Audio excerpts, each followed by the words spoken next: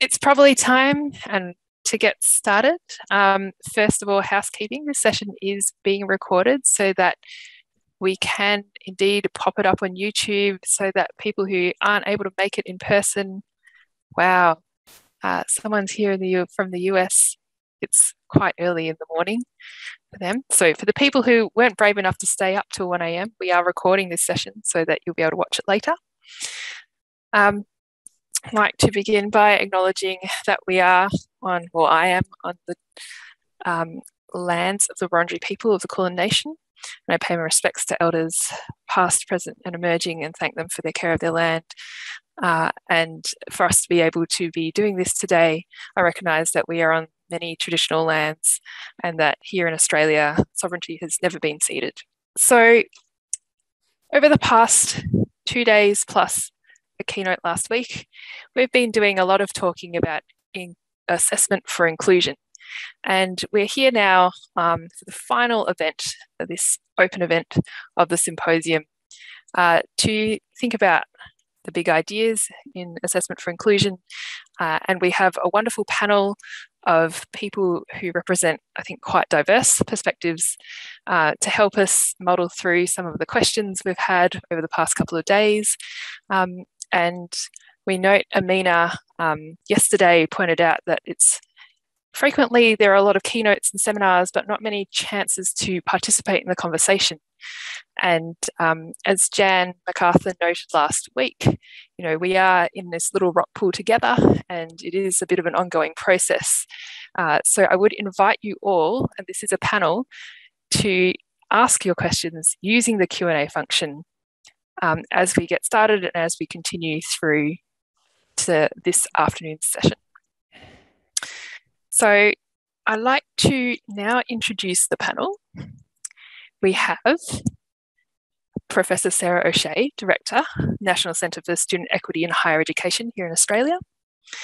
We've got Dr. Jessamy Gleeson, who's a Senior Lecturer and an Associate Director Teaching and Learning at Deakin's Naikuri Institute, which is our I'll let all the panelists introduce themselves more when they come to talk. We've also got Dr. Ben Whitburn, Senior Lecturer of Inclusive Education and Director of the Masters of Specialist Inclusive Education, also from Deakin. And we've got Professor Phil Dawson, who is Associate Director of the Centre for Research and Assessment and Digital Learning, CRADLE, at Deakin University. But before we get the four panelists to say a little bit about their takeaways about big ideas for assessment for inclusion, I'd also like to invite David Bowd, Director of CRADLE, to say a few words before we get started. Oh, thanks very much, Jo. Well, I'd like to welcome you on behalf of CRADLE, and I'd like to welcome the panelists and everyone who's joining in. Each year at roughly this time, we have an international symposium or something very similar. And that takes the form normally of inviting people from all over the place, all over Australia, and indeed all over the world, to come together to look at some, what you might call, hot topic that relates to assessment or digital learning. And we've been doing this for a number of years. We get a group of people together. They do a whole lot of preparation before they come. We have a lot of interaction together. And that results in typically a book or some other kind of series of publications that take that idea and really move it forward. And this year, the topic we've been addressing has been assessment for inclusion. So for the last few days, as Jo was mentioning, we've been having these discussions, we've been having some keynotes, all in the remote mode, as we are only too familiar with at the moment, and organising discussions, having read papers in advance and talking about them and looking at what are the things on the agenda of assessment for inclusion. And as part of these events each year, we have an open public session, so that in terms of people that weren't a part of that group really doing the intensive discussion, we let the doors open and enable anyone who wishes to have a glimpse at some of the discussion, some of the issues, some of the things which are exercising our attention on that particular topic.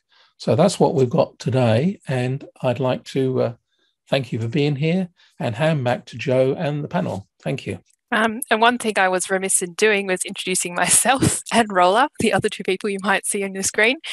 So my name's Joanna Tai. I'm Senior Research Fellow at CRADLE and one of the co-chairs of the Symposium this year, and Associate Professor Rolla Ajawi is the other co-chair, and we will be managing the Q&A, so please throw all the curly questions and we will sort through them. So I'd like to start off by inviting Sarah O'Shea to start off the panel discussion.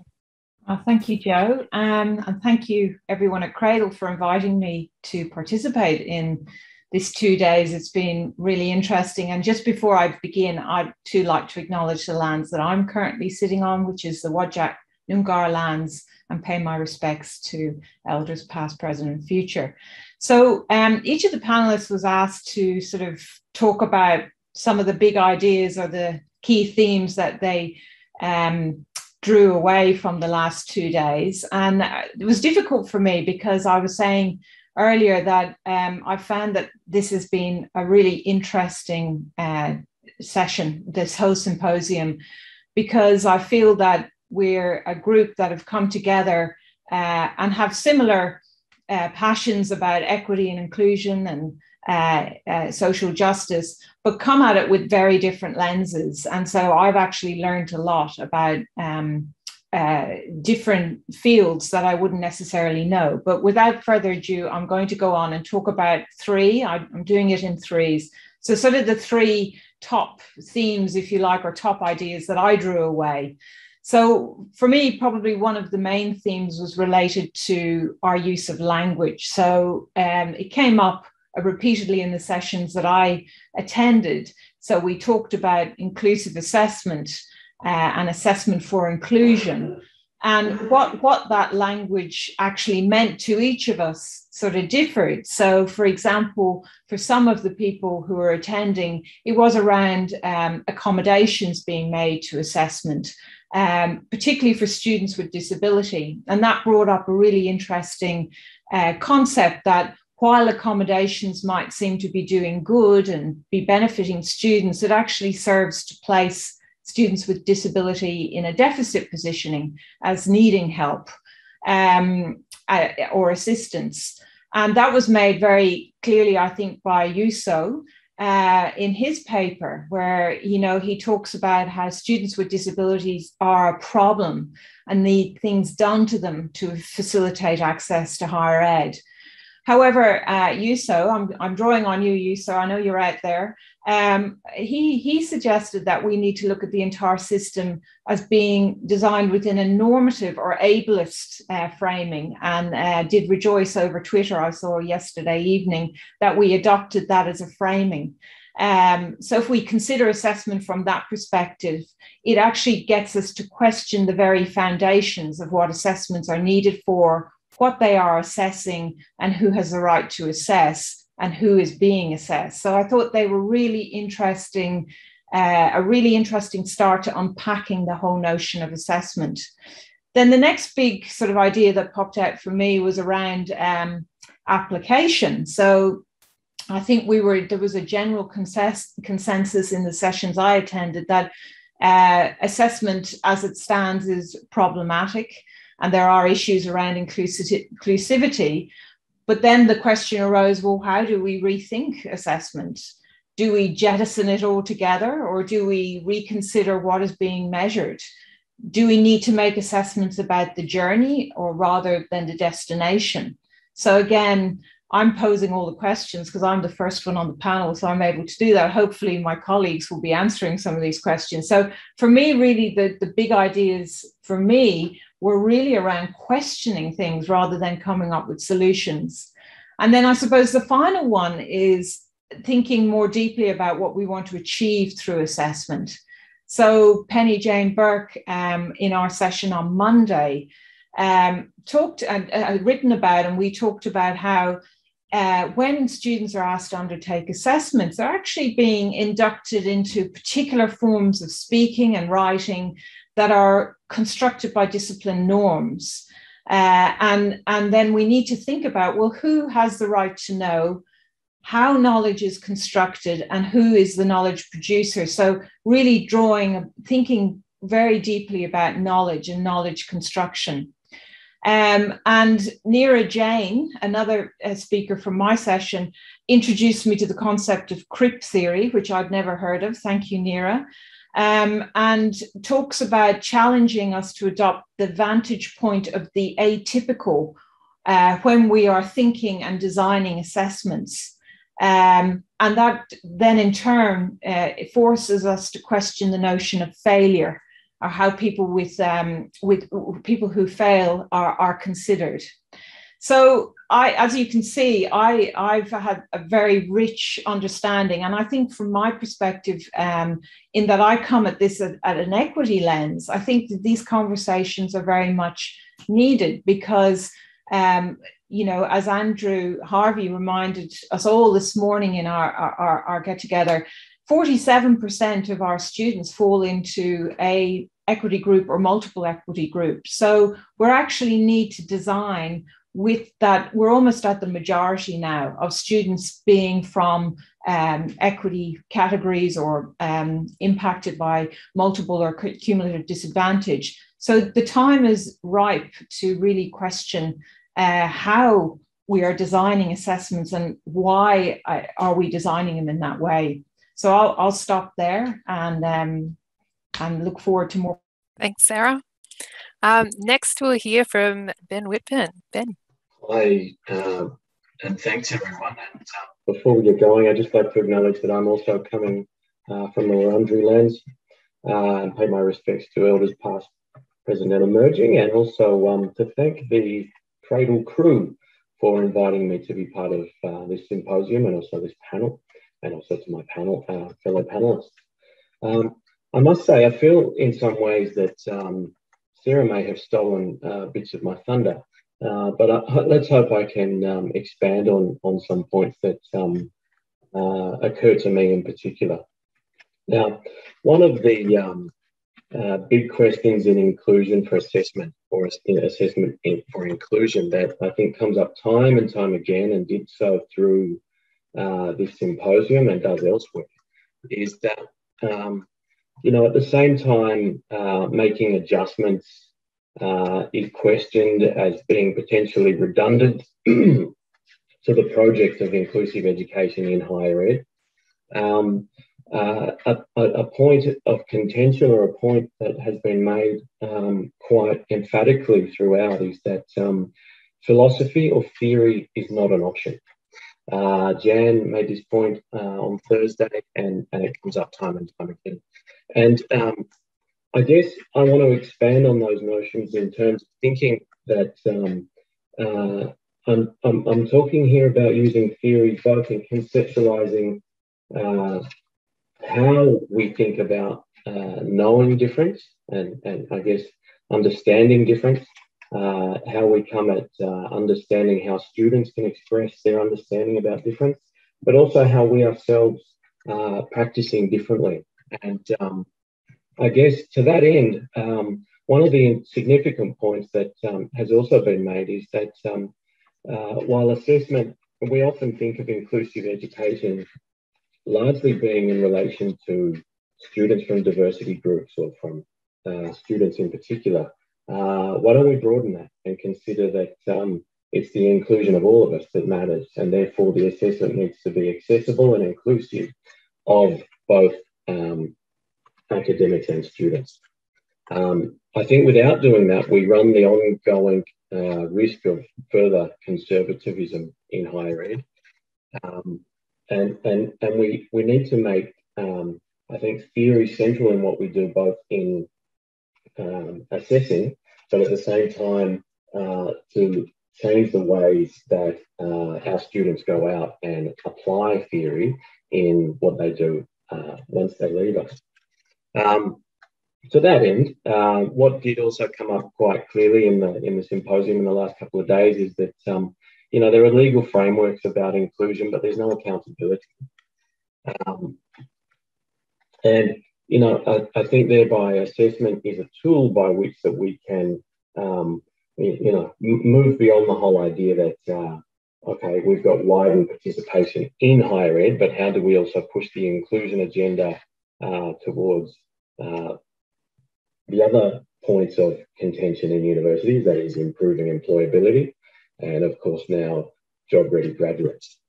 To that end, of course, assessment arbitrates what students should know, and at the same time, though, what academics think they should know or are bound to ask them to think about in their professions. And I actually turn to think and encourage my students to think also with some of the work by Roger Slee, who works, and many would be familiar with Roger Slee in inclusive ed, policy and practice.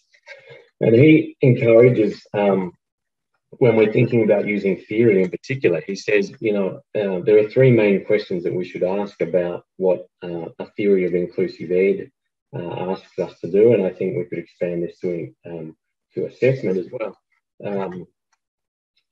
Included in what, excluded from what, and excluded by whom. And I personally run a few units in inclusive ed in particular, encourage students to make critical assessments of how theory helps them to engage different practices in order to push what they do towards being more inclusive in once they go out and become teachers in schools.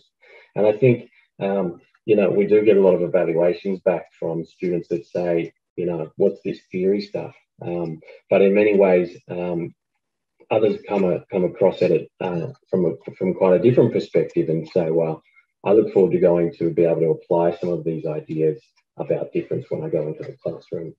And I think that's really important and something that is highly significant to what we do to push this debate forward.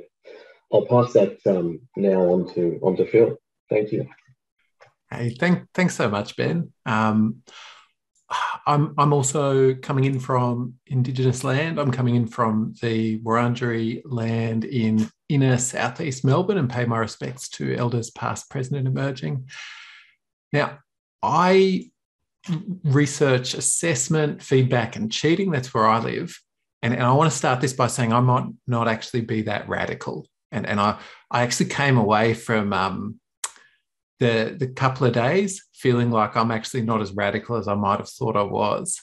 Because I'm pretty happy to hold on to the idea that learning outcomes and assessment of learning and working within the framework that we inherit in Australia under legislation and whatever is okay. It's kind of what I have to do. And I felt challenged by the days because it felt like there were people who wanted to go further, who had things that might have even been incompatible with that sort of framework that we find ourselves within.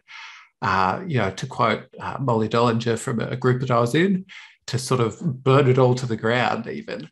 And I felt challenged by these couple of days to be with such wonderful colleagues who were willing to really push things.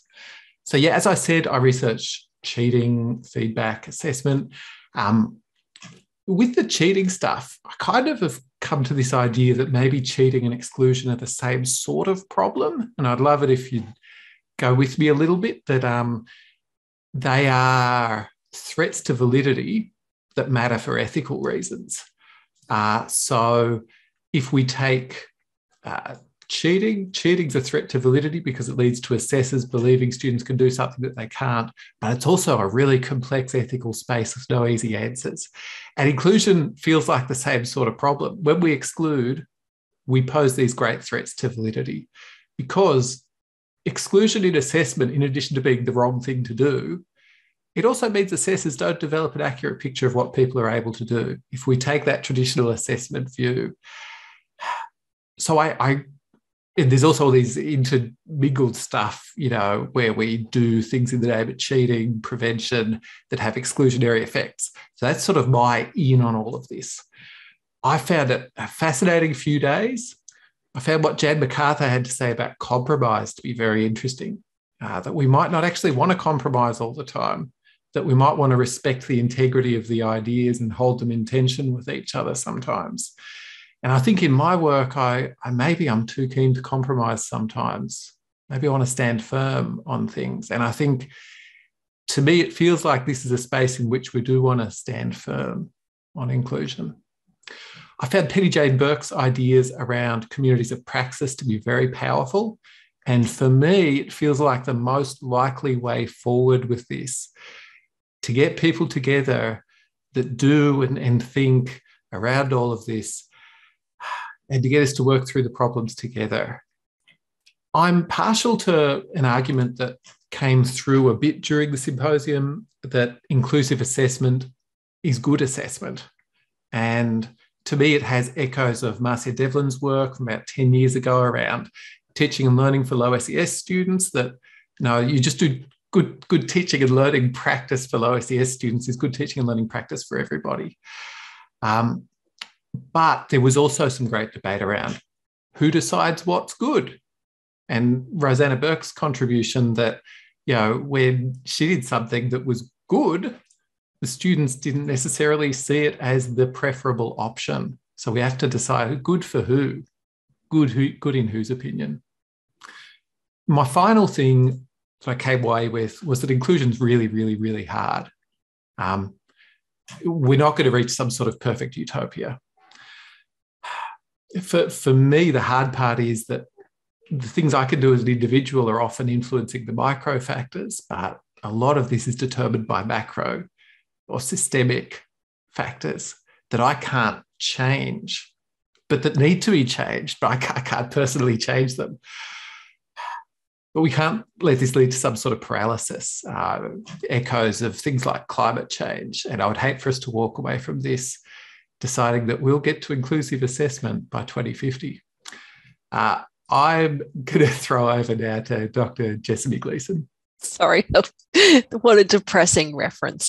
Hello, everyone. So I'm Jess. As Joe hinted to, I work at NICERI, which at Deakin is our National Institute on Indigenous Knowledges. It's a very long acronym, but essentially what it means is that I'm an Indigenous woman who teaches to both internally our CBD students, our curriculum-based delivery students, and I teach externally into our Indigenous Studies minor, so outwards to the broader university, which means I sit at very much a cultural interface. And to just acknowledge, as well as everyone else has done, I am on the lands of the Wurundjeri people of the Kulin Nations. NICERI itself sits down on the beautiful country of the Wadawurrung people, and I'd like to pay my respects to all traditional custodians, elders, past, present, emerging, and any other First Nations people in the room as well. And as I'll sort of talk for the next few minutes, I'll explain that unfortunately I haven't had as much time to attend a lot of the symposium stuff as I'd like. And as I sort of talk through what I've been doing even in this last week, hopefully you'll get a bit of a hint as to why, because for us it's very much peak curriculum redevelopment season. And that means a lot of forms, a lot of talking on our end, and then a lot of forms for everyone. But the first note that I wanted to start off with is a bit of a quote, which is that it's not possible to bring Indigenous knowledges and plonk it into the curriculum and say, hey, we're done. There it is. You've got yourself in week 8. We've given you 5 slides and off you go. That never works well for us. But that's how we set things up for students a lot of the time, is that we tend to silo it off, or that I've seen a lot of siloing off of these knowledges. So when we get these students, when they come into us to do an Indigenous Studies minor, we kind of burst their brains wide open by saying, well, why do you think you know that? What do you know? And why do you think you're knowing that in a certain way? And we try not to set them up with just here is what you're going to learn and you're actually done. It's much more of a, how can you know? Why won't you be learning this? We're not going to teach you that. And it's really important that you know that you won't be learning that. Oh, well, why do you think that just because you're at university will give you all of the information here? There are some things that you're never going to learn here, or that we can't tell you because they're sacred business, or that just you're not entitled to know. And then there's the bigger questions about what can't you know because you're not in the right physical location for it. And That's again something that we as lecturers and as teachers learn over time. There are lots of things that I've wanted to teach students about songlines or stories that would involve them physically going out on country to learn that, because it's not possible to communicate those things virtually. And we can't round up all our students that are learning digitally on the cloud across Australia and put them out on country and say, here's what you need to learn. So then it's a challenge of what is the digital version of that, and where is it perhaps weaker or stronger or just different accordingly. How we get students and their responses to, well, you can't learn that, is really interesting because sometimes they're like, oh, well, that's fine. And other times they're like, we feel much more entitled to all of this knowledge because we're paying for it potentially, which is again that understanding of consumerism. But that idea of how universities are set up for us to learn in a certain way is something that I come up against a lot. If we're asking students to reproduce things that have a written emphasis, what happens when our students don't learn this way? So externally, if I'm teaching the I&D minor to students in mainstream Deakin, written emphasis tends to be fine. They're used to that. But if instead I go for something that's for our grad dip, which is our Indigenous students, if I wanted to do the majority of, assessments as oral storytelling tasks or as yarning circles or as visual mapping, how does the university respond to that? If I rock up and say to the curriculum committee or somewhere else, well, it's going to be 100% this, and that's inclusive for us, the other systems and structures that are there may not support me in doing that, or may have quite a few questions to ask. And then finally, we get to how we teach students in a way that's our way and that is inclusive for us, but may not be, again, for the Western mainstream students. So students can be very much used to certain and particular structures. And if we don't give them that, if we teach them in a way that is a lot more non-linear and a lot more yarning and a lot more sit down, talk it through, you'll learn, not through all the slides I'm about to show you, but through the communication that we're about to have. It's going to be much more unidirectional. Well, it's going to be much more talking. They tend to really freak out and get a little bit destabilized initially because they feel the structure isn't there. So we have to manage both their expectation and teach them that the structure is different, and then show them that the hierarchies that they're used to may not make sense. So we show them, for example, that, in teaching, you've got your tutor, then you've got your lecturer, and then you've got your unit chair. But if they come into our classroom, that won't work. It's going to be different levels of me as a younger woman with one very basic level of knowledge in some respects, and then a senior woman who's actually only teaching as the tutor. They would view as going around her to me as the traditional hierarchy. But in reality, it's actually the reverse, and she holds much more of the power in those settings. And then it's finally how we manage the practicality of inclusivities, which are just the questions that I've been dealing with across today. So if we have all of our Indigenous staff marking hundreds of assignments on the impacts of colonisation, we need to allow extra hours for staff because that's so many impacts. How do we then indigenize Western content back into our institute and for our own CBD students? And finally, because I know I've got a few colleagues in here and they may not have realised I've been doing that, but how do we work alongside our broader staff members and our colleagues and get them speaking and thinking our way, so we can produce assessment tasks that are inclusive for us and that they know why we're doing it. We don't have to explain ourselves every step of the way. So how do we not just indigenize by stealth, but how do we sneak up on some of their misunderstandings? And when do we take the time to intervene with their knowledges or challenge things? And when do we, for example, with a lot of the people I work with and design units with that don't sit in Naikiri, give them pre-readings. I give my colleagues some pre-readings to say, here's what we're doing on Indigenous knowledges. Here is where we want to be inclusive. Can you please read this thing? Because you'll know a little bit more about why we're doing it beforehand. So how do we work within and around all of that to get inclusive assessment for all of our students?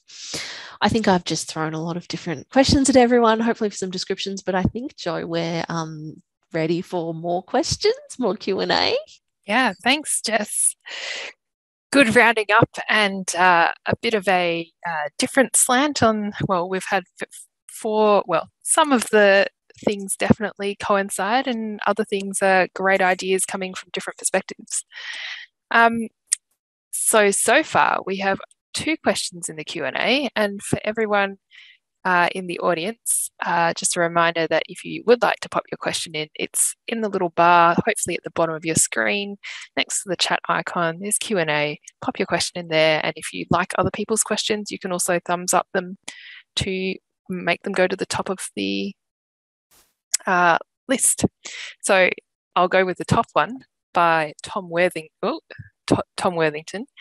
What is the problem we are trying to solve with assessment? A very deep question. Not sure who would like to respond to that. Thanks, Jo. Look, I guess there's 2 ways to take this. There's a broader non-inclusion related one, like, well, why the hell do we assess? What is the problem for which assessment is the solution? And then there's another take on it, which is, what are the inclusion problems with assessment? I think I might address the first one of those, the broader thing of why we assess, because I'd love to come to the defence of assessment. I feel like it is sometimes in need of a defence. So I'm going to do that, and then I might throw over for a broader conversation about the inclusion problems with it. I mean, to me, we need to assess in the assessment of learning sort of sense, just to know if people have met the outcomes that we want them to meet, to know if they need further help to be able to meet those outcomes, to know if we need to change what we're doing, and ultimately to know if they can go out into the world as safe and competent practitioners of the thing. Nowhere in there did I mention exams or tests or anything like that. We just need some ways to know that people can do the things that we say they can do, and if they can't, that we know about it and we can get in there and intervene and help. So that's my defence of assessment. I think we need assessment as part of education. I'd be really uncomfortable if we got rid of assessment entirely. Who does the assessment? Could be anybody. Traditionally, it's been us, but Juuso Nieminen talked a fair bit at the symposium about self-assessment in the discipline of mathematics in his PhD work. That's legitimate assessment. We just need acts of assessment in there somewhere to know if education has worked, to know if people are capable of the things they're striving to do. There's the defence of assessment. I'll throw over to someone else to critique assessment in terms of inclusion. I'm not sure if it's necessarily a defensive assessment or what, but to outline how we pass on knowledge and understand knowledge, which for us is the essence of not just university, but understanding and, working through information. You will get given the same information or the same story, and you pull things out from it in different ways. And you don't necessarily get all the layers in that story, all those different levels of meaning and information. You certainly don't ascend to the next layer in that spiral until you've demonstrated you understand the previous one. And it's interesting to me whenever I do this reading, which is there's a particular reading on the different layers of meaning in Indigenous stories, but how similar that looks to assessment tasks and hurdles and that kind of stuff. It's actually a really beautiful mirror of saying you need to demonstrate a competence in assessment or whatever it would be before you can then go on to that next level. And if not, then you just stay there. You exist at whatever level you're on previously. So for me, assessment exists as a way to gain further information again. So that would be my contribution. Jess and Phil, I think for me, if I look at assessment in terms of equity, it does boil down to, when you think of in terms of educational equity, and I've sort of studied that area in some depth from a student perspective. So you have student populations who do not feel that they belong at university. And so we really do need to work very hard to deconstruct our university structures, to unpack why they have such a strong sense of limited belonging. And assessment, I think, is a really good example of one of those sort of taken for granted structures. I'm sure there's great people out there who do fantastic things in assessment, but the mass, if you like, of assessment is really about defining what knowledge is and how you demonstrate competency in that knowledge. And that is very exclusionary. It's a certain definition of knowledge. It's a certain way of knowing. And I think Jess, highlighted that really well in her overview. We need to really consider whose voice is being privileged here, whose knowledge is being privileged, and what message does that send to our students? So that's why I think it's a problem, and we need to think carefully about this. Thanks, Sarah. And I think I'd make a quick point to add to the end of this. Assessment has for such a long time been a mechanism by which we sort people. And to throw it away is not necessarily the answer. Yeah. To make things, we could talk about disability quite clearly, that assessment of a disability sorts the people who are assessed as having one into a different category. But like all of these things, it doesn't need to be taken at wholesale, and it just becomes a question of how do we do it differently. So it's not to throw it away. Next question is from Margaret Bierman. If you had to nominate a focus for change with regards to assessment from your own perspective, what would it be? Sarah, would you like to go first?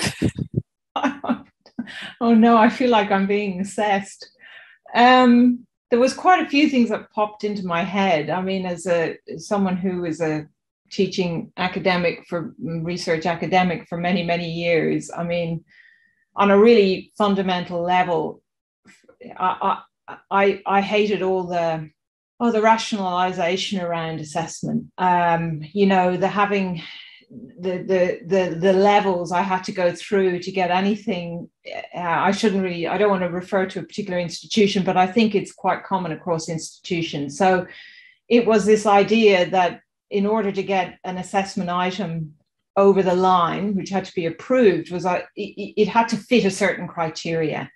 And I'd love to see that criteria opened up and to be, to actually be challenged. That I think that's what I'd want to do, to give people, teachers, educators, facilitators, greater latitude in terms of what assessment might look like. And I agree with Ben. I don't think we're throwing assessment out. It's just, can we rethink it a little? Anyone else got another idea about what to change in assessment? Thanks, Jo. I think one of the things that popped into my head when I heard that question was to think about the PhD. That is a piece of assessment that is quite enormous, a thesis. Roughly 100,000 words, and who's going to read it? Hopefully the supervisors, the examiners, and then maybe it's deemed worthy to go off and get published. It's such a horribly constraining piece, and it's a really big one, and it's an important one. But if we were to broaden things out, and I'm thinking here of students who struggle to write or to express themselves in a particular way or a particular language. Maybe there's other ways they could express their learning to a doctoral level, or a master or a postgrad level, that doesn't necessarily need to be this series of hoops that need to be jumped through. Can I jump in? Sorry, I think, Ben, you raise a really important point, because to me, the PhD is not about the thesis, it's about the journey. And so when I look back on my own PhD, my learning did not occur around putting together a body of work in a thesis. My learning actually occurred in that period of time. I learned a lot about myself, and and it actually prepared me for academic life, which is sort of in a way, but yet none of that is assessed. So that I think that's a really important point. And I like the the journey metaphor with assessment, you know, taking it is the journey rather than the destination.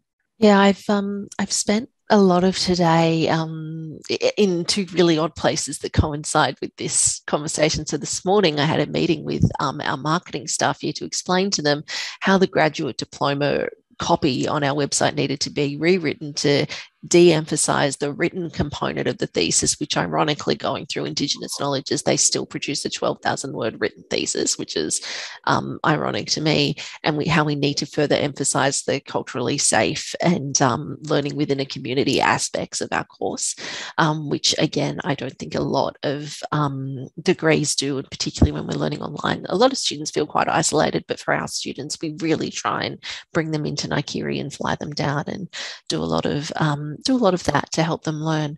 And again, how we even talk about the gaining of knowledge, it's for what are your graduate outcomes, where are your students going, where are they employed? And so when I got this template of what are your students doing, I'm like, well, it's Indigenous knowledge and Indigenous research. It's you know, they might be going on to further research, they might be taking it all back to community. There are a lot of different things there. And then I spent this afternoon reworking all of the 12,000 word thesis stuff in the entire degree. So we had a less written component, more oral presentations, more mapping of Indigenous knowledge systems, both locally and internationally, and generally just like clawing through the entire, all the rubrics, all the assessment tasks, weighing them all up. So it's interesting, this question of what would you do, because I feel really a lot of our work is constrained through rubrics. A lot of our how we want to talk about knowledges is constrained through really well-intentioned, and I love a good rubric, but even the structure of it and how we pick the right words. So not using philosophy, using something else that works for us and tells our students that they already know inherently, or a lot of the time they know what we want them to do. We just need to get the right words for it rather than philosophy. So I don't have a good answer for you, Margaret, but I do know that I would de-emphasize some of the written work in favor of other areas or other things that suit more for us in the area I work in. I'll jump in with my answer to Margaret's thing, and it would just be, when we do things that we know exclude, to really, really question why we're doing it and demand evidence for why it's okay to do this exclusionary thing.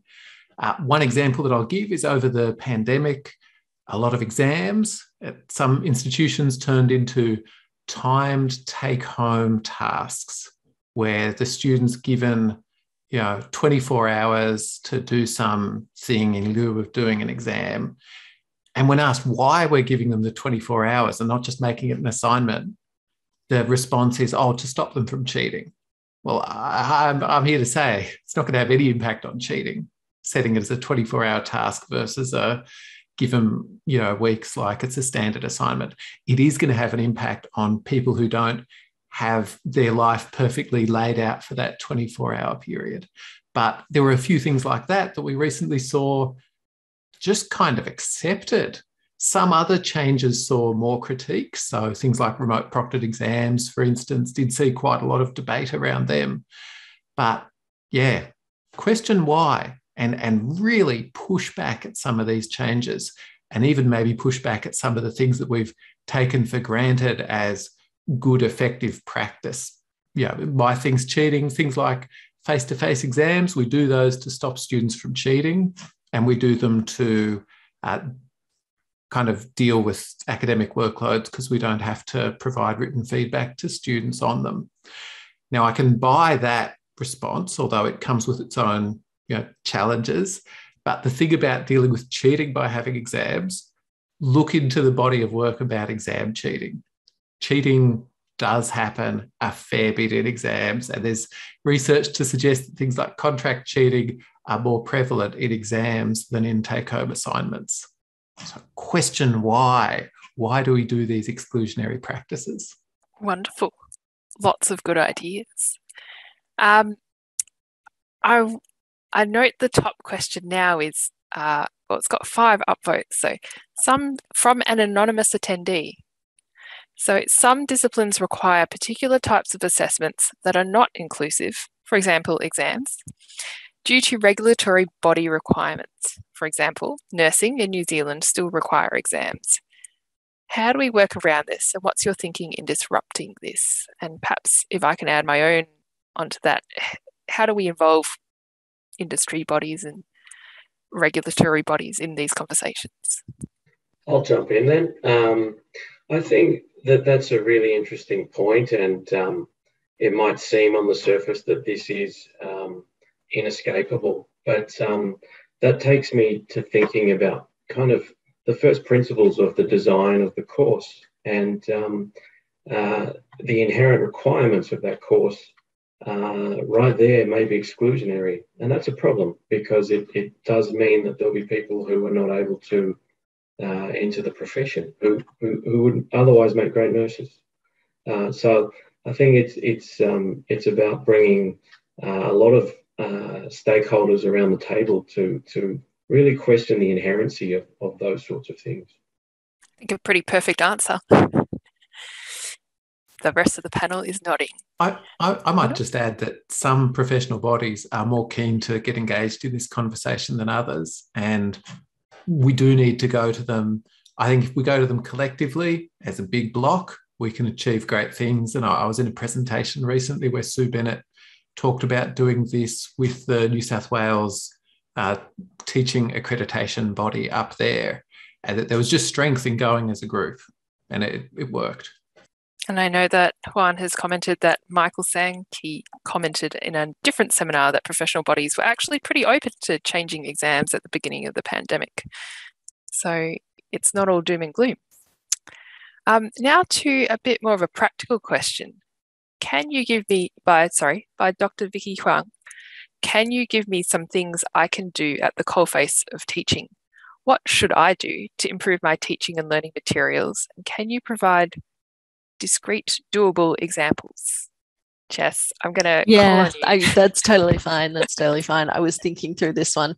So how I make things include, it's really tricky because I teach in Indigenous studies if I was teaching. So it's different when students enter my classroom because they're there expecting to an extent, learn things and be challenged. But I would say that it's, the things I do is not ever assume anyone is or does belong to a particular minority. I find a lot of the time, both when I was a student and now as a teacher, that students will expect other students to be agents of change, and that puts a lot of pressure on students. So if I'm in a classroom teaching and I have maybe one Indigenous student and then a lot of other students will turn and ask that Indigenous students questions and expect them to maybe be or have them be the agents of change. So I try and take my role seriously as a teacher to not do that.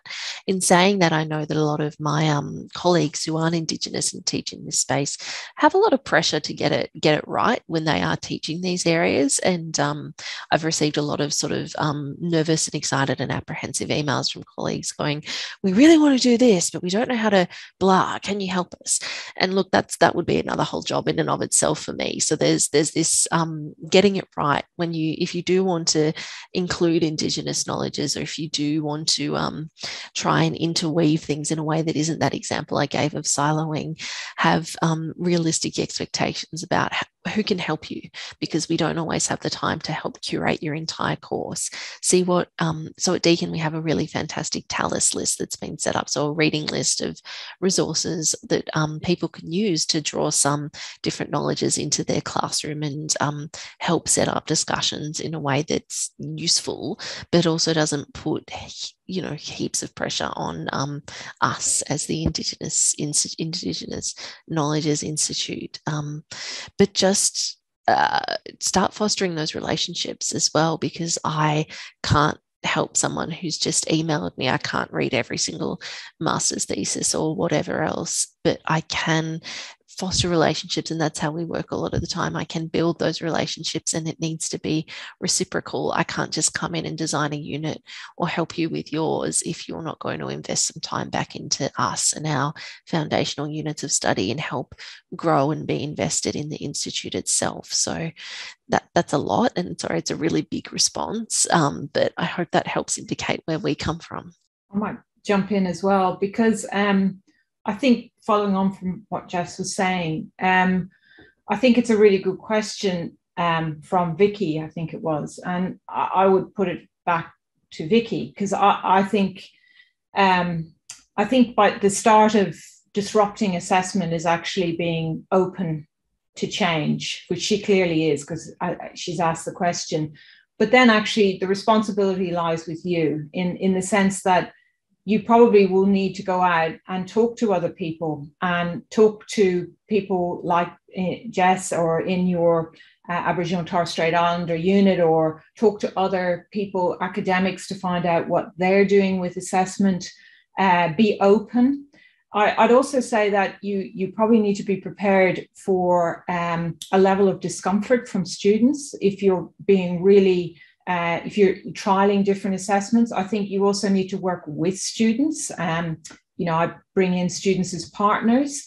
So talk to students about assessment. They're the key, they're the most important people, and yet that we impose this assessment on students. Well, why aren't we engaging in conversations with students to find out what would work for them? What way do they want to be assessed in their learning? What would benefit them the most? Then when you trial things, be prepared for feedback from students. So when you do an assessment, ask them, how did you find that? How could I improve on that? So actually, I think it's about being really open and looking at assessment not as, okay, you've got 20 minutes to do an online quiz, but actually trialing different approaches and putting yourself out there as a vulnerable academic, and saying, I'd like to really move assessment on. I want to look at ways that is really going to complement your learning in this subject. These are some of my ideas. Let's give it a go. But I'd like to hear back from you. And then also working with other partners around the university. So another big answer, but I don't think there's a quick solution. There's no, we can't point you to a website on this one. It's actually developing bespoke and contextualized assessments to your particular field and to your particular institution.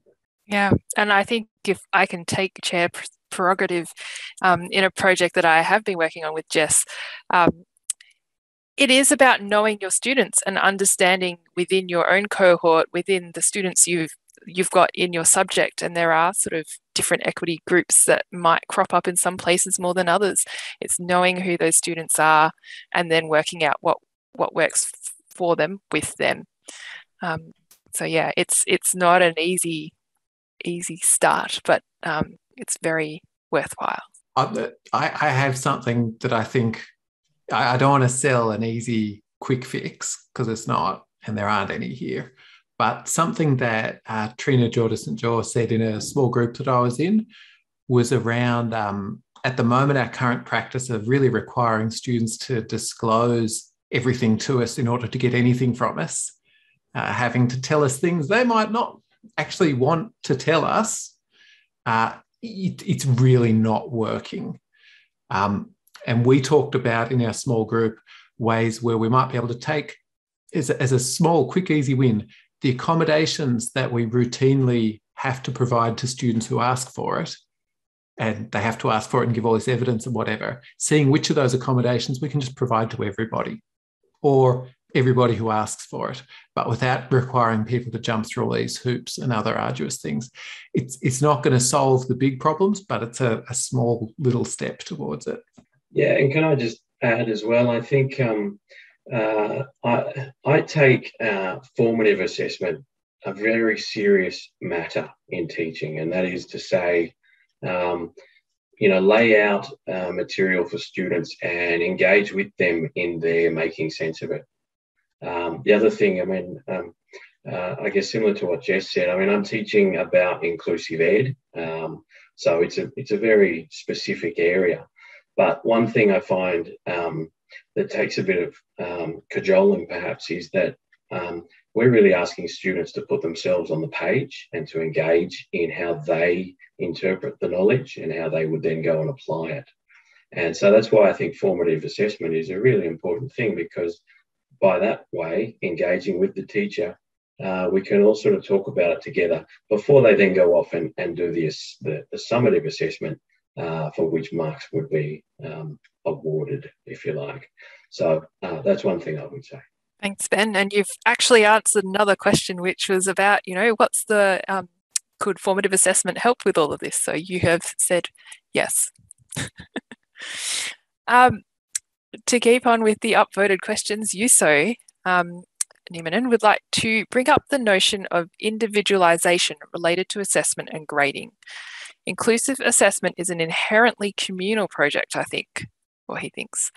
How could we promote interdependence through inclusive assessment within systems that so strongly rely on individual performance and certification? The individualized idea of the student also connects with this medical accommodation disability model. So how do we do this in a more communal way? Can I jump in on that one first? Yeah. Thank you, Juzo. That's a great question. I think there's an absurdity of thinking of inclusive education in terms of individualization, just from off the bat. And I think to that end, it's important to think about how we could do tasks that people do together. And in doing those tasks together, to think about some of the challenges and advantages, disadvantages, things that were gained, things that were lost, things that they might have had to let go to, things they learned about themselves in doing collaboration. And that's the sort of thing that I try to incorporate in some assessment tasks, just so they can have a taste of that. And a lot of students often tell me that they were quite daunted by having to work with someone, and that's very common. But in the end, they when they're asked to focus on the effect of that, it comes out as something that they really cherish and something that they learn from significantly about, what does that how does that then translate into the classroom? So there you go. Thanks, Ben. Anyone? Yep, Phil, go ahead. I'm going to echo again that I'm not very radical. As a child of the 80s, I'd be very disappointed to hear that. But I think there is a point in time that we need to know what students are capable of independently. And that point in time is at graduation. So we do need individual assessment of people.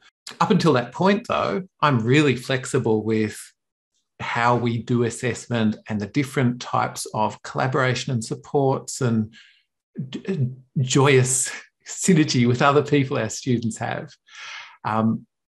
So I'm going to stand my ground a little bit on the need for individual assessment of people, because it's kind of what we have to do within the current framework that we have. We'd have to change things up a lot to get away from it.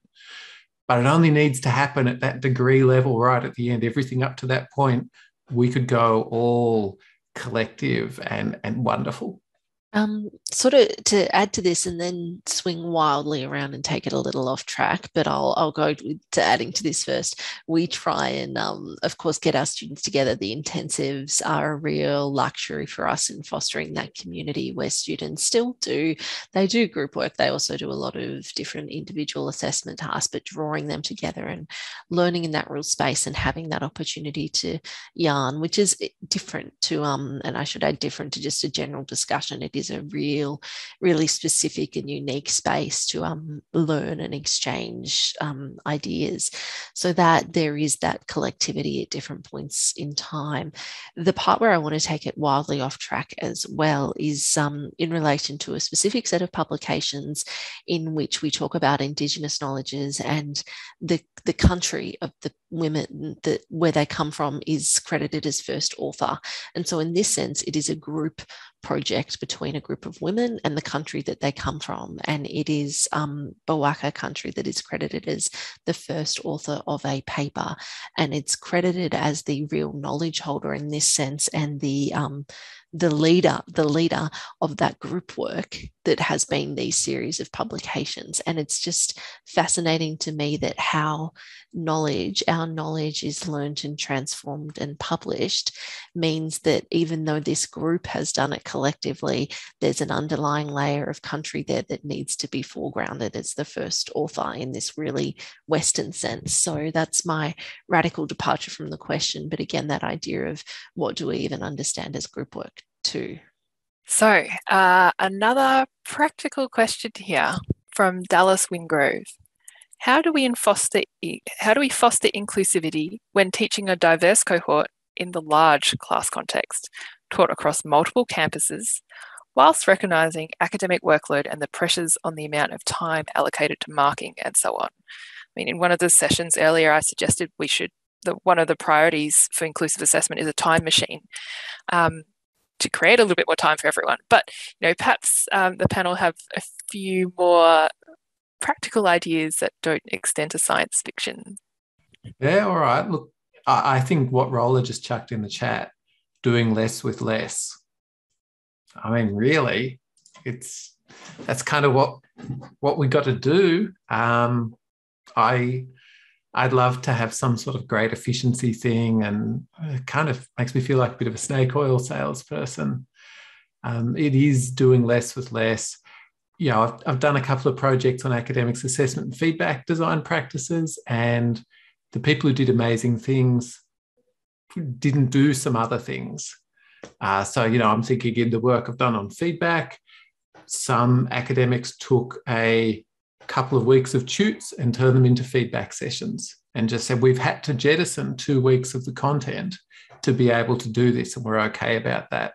I don't think there's any easy answers here. It's doing less with less and being okay about it because we're doing more of the important things. It's interesting to me because and Joe, you will have heard me talking about this many a time, so I apologise, but we're rolling out this unit that's an Indigenous education unit that's it started this year with 200 odd students, which is probably 100 more than what we're used to at Naikiri, and next year it is already a core unit. So that means we will have 800-900 students, which to us is a tidal wave of students coming in and learning about Indigenous education.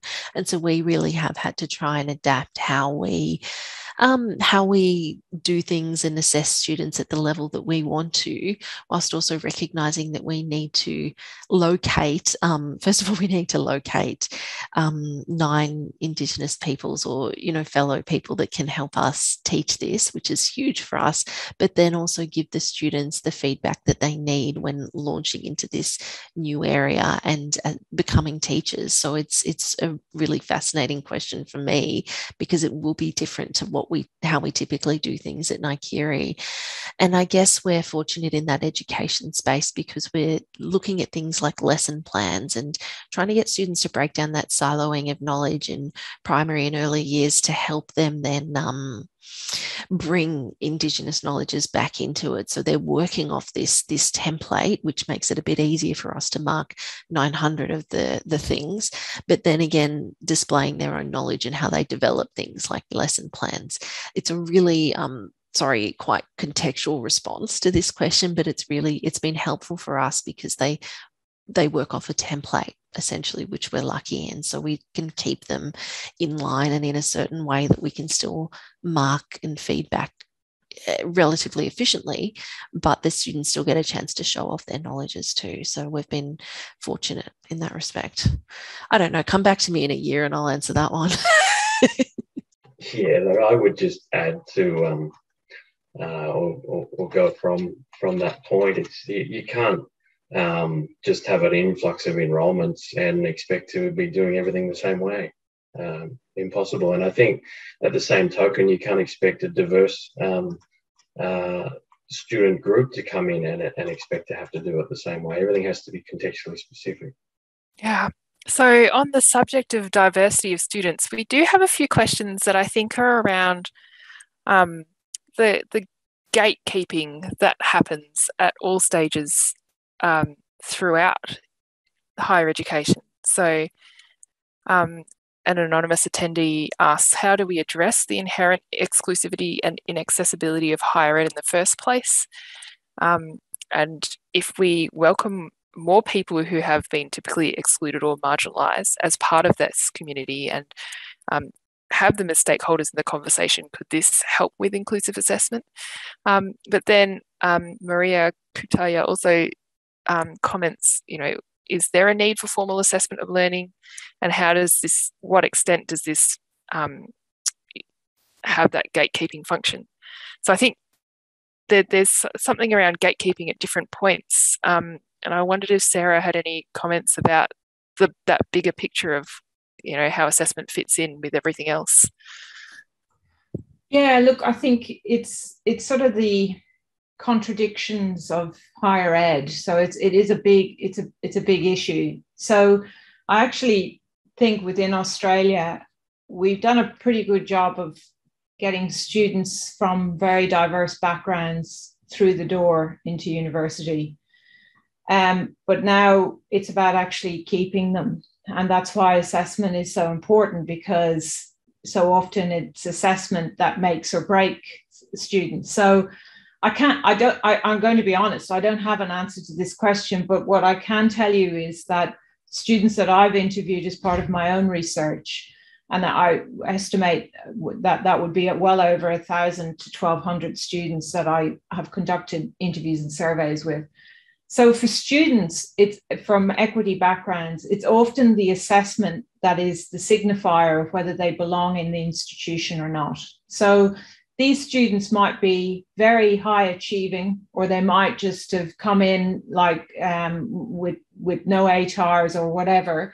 It doesn't really matter.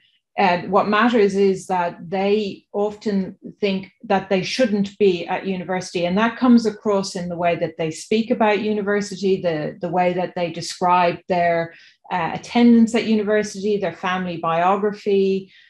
So they would be the first in their family to come to university. So that sense of not belonging at university is very, very entrenched. So how do they measure their belonging? They measure their belonging through assessments. So the first assessment that they have, it's how they do on that assessment that really, really matters to them. And it's often at that point, if it's a poor mark, if they fail, then that's the signal. You don't belong, time to go.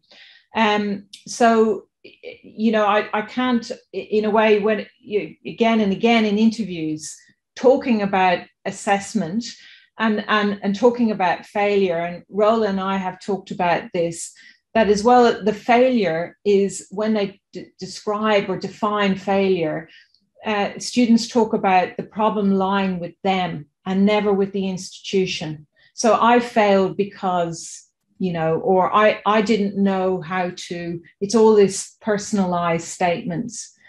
So what works for students that in my experience is that certainly in those initial stages of university, they don't need to fail, they need encouragement. And that's not about giving everyone a ribbon and telling them they're wonderful. It's actually about not making it about failing or passing. It's about constructing ways of measuring what they've done and giving them critical feedback and building and scaffolding them to the next level of learning. So I suppose it's a very long-winded way of saying that, particularly in terms of equity students, it's really about how do we reframe assessments or however we want to call them, so that they support them to grow and develop, because they're coming with knowledge gaps that need to be filled. That's no question. But often, once they're over those initial hurdles, they'll go on and do as well as any other student, as we know the research has indicated. So a very big answer to that very big question. Could I just suggest, we get rid of grades in first year? I don't know why we have grades in first year. So much heartache, and because there's harms to students. If I go back to the sort of technical assessment stuff, what do grades in first year even tell us in terms of what someone's capable of when they graduate? I'd argue nothing.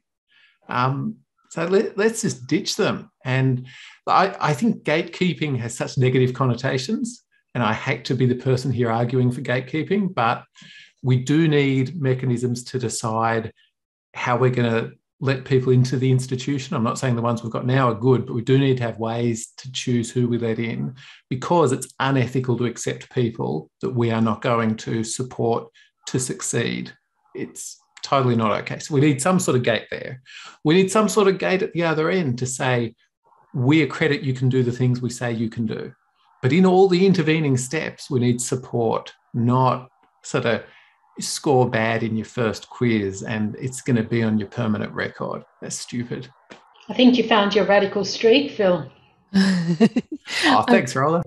I was going to say to that as well, with that idea of gatekeeping, I guess the gate and how wide it is, so to speak, has to sit alongside the supports that we're offering to students. So if those supports, which I don't know if we're talking about enough here, but maybe we are, and I've missed it, but for us at Naikiri, we have alternate entry paths. So students can enter into a graduate diploma having not finished high school, as long as they are interviewed and can do an assessment task that demonstrates their ability to write, coming back to that old chestnut again, right? Which is even for us, that's why the interview component is there. So alongside that's because the supports that we have are, I would say, a lot stronger than what maybe other students in the mainstream university would receive. So our gate, so to speak, is wider or differently structured to those at the university too. But yes, in terms of first year assessment and first year grades, quite happy to chuck them. We set ours up quite differently. We have a foundational unit that we want students to do, so we don't have to consistently re-explain the impacts of colonisation. So it is purely there as a hurdle, so we don't catch ourselves getting third year students having to say, we're not going to debate you on what colonisation and its impacts is. Yeah, I would just add, the gatekeeping. We've used that term and practices around that for so long to keep people out, and now I feel like we're wondering if we can use the gate to keep people in. Let's just keep it open. Nice metaphor. So the next question at the top of the list is from Matt Brett, and he says, I really liked Philip's notion of cheating and inclusion entwined by issues of ethics and validity. Does the panel have a view as to how institutions and the broader system can bolster and strengthen a focus on ethics and validity in assessment? I might jump onto this one just because he mentions me. I just want to say one thing that I heard recently at an academic integrity event, which was that academic integrity, or our ways of sort of helping students to act ethically or whatever, in themselves need to be ethical. And I think that's a nice thing to take forward into all of these conversations. Whatever we do in assessment, whatever we do in the name of stopping cheating, it needs in and of itself to be ethical. We can't cut corners there.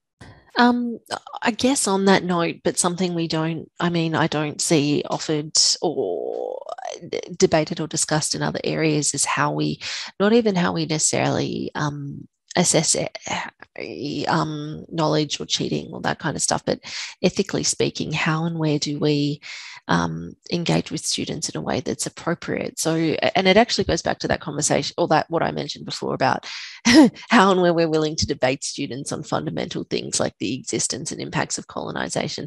I at the moment can't, and I don't really assess students on that, but I do spend a lot of my time hammering them on not capitalising Aboriginal and Torres Strait Islander peoples or Indigenous, which is a very small example, but it leads to this wider points of ethical engagement and and how and where we can fairly engage or assess or discuss with students these kinds of things, and how the lack of value that's placed on in other areas. And then when students come into this and then realize that they're expected to do a heck of a lot more work and pay a heck of a lot more attention to things like terminology and appropriateness and cultural values in this unit than what they've been encountering elsewhere, and that really steps up for them. And in some ways, I can tell by the end of assessment 2 if they've been doing it, because if they haven't paid attention, then they're not capitalizing those words. And I can go, well, you clearly haven't been to any assessment, shoots in the last how many weeks. So it's interesting. It's not just cheating for me, but it's that ethical engagement too, and the restrictions or allowances that we have around that. Okay, I was leaving this question for a little bit later because I think it's actually really tricky. Another anonymous attendee has asked, how would you define or describe inclusive assessment to someone who is new to teaching but a subject matter expert? I'm after a definitional description that will create desire for people to take action. So how can we describe inclusive assessment in a way that inspires people to do things differently? And I know earlier today we had a discussion of whether inclusion was the right term, but Ben, would you like to? Yeah, I think there's a few ways you could come at this, but let me put this on the table first and suggest that it's a way of letting or having students and staff engage in knowledge in ways that they can demonstrate their understanding. And those ways are partly what make it inclusive in terms of it being different ways. And if I just add to Ben, because I think that's brilliant, Ben. And also perhaps you may have said this, but I'm a bit distracted because the chat is going off. I'm looking at chat, I'm looking at Q&A, but it's also extending what our conception of what knowledge is, how actually unpacking that concept of knowledge, and if you want, for want of a better word, competency, and embracing a more pluralistic notion of knowledges. And I think that's fundamental to it as well, not just relying on very Western epistemologies. Yeah, and with that, so again, that definition or understanding of what is knowledge, like I can't decide what is accessible. Students will tell me what is accessible or inclusive, and if they don't like it, then I expect them, and I rely on them to tell me, not just through formal student feedback mechanisms as well, because they don't work in the way I want them to. So I rely on many different ways to get that feedback and agree with students about what we'll be assessing, what we'll be talking about or learning, and then how we do it, and find myself contorting myself and other assessments around to get what we want students to know.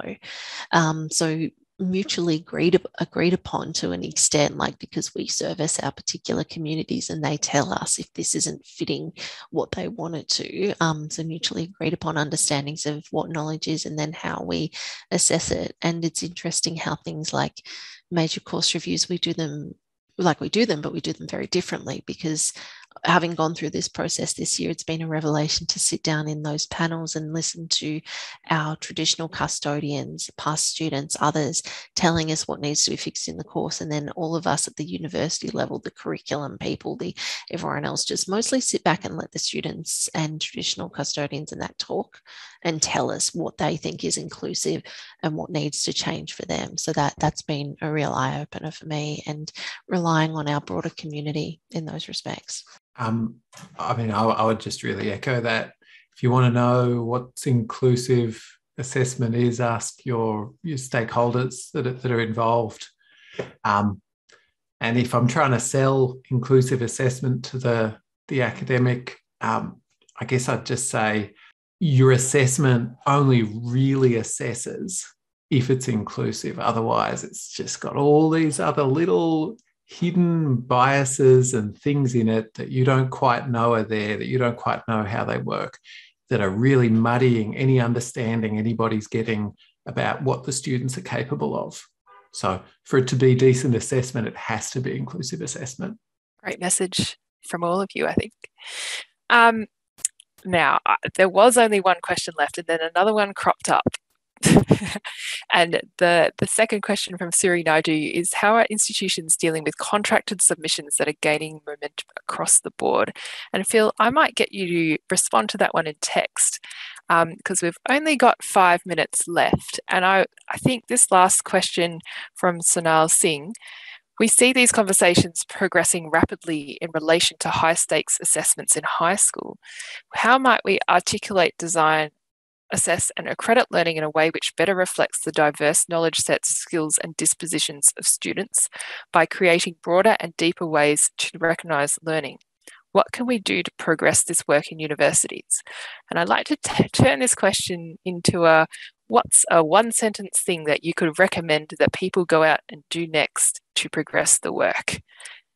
What would you recommend that people do in their own tasks? I give my students, this is going to be 2 sentences at least. I give my students reflective tasks and I ask them to tell me not just what they've learned, but what their locatedness is in the learning, not just what has changed for them across this unit, but what has changed for them across all units, and where and how what they've learned has impacted them. And that gives me a much better way to assess their learning than any of these major high stakes assignments.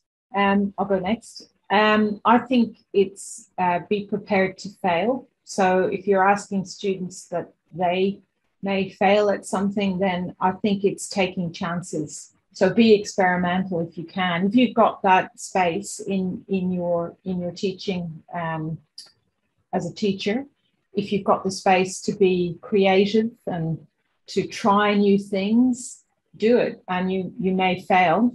And you may get a lot of pushback from students as well who might be discomforted by that process. But just be prepared to fail and learn from your failure and keep going. That would be my take home. Yeah, I'll jump in. I think high stakes, it's really tough, but ultimately I think it takes a redesign, and that has to be negotiation in collaboration. Phil? Sorry, I've been focused on the chat and typing away my thing. Yeah.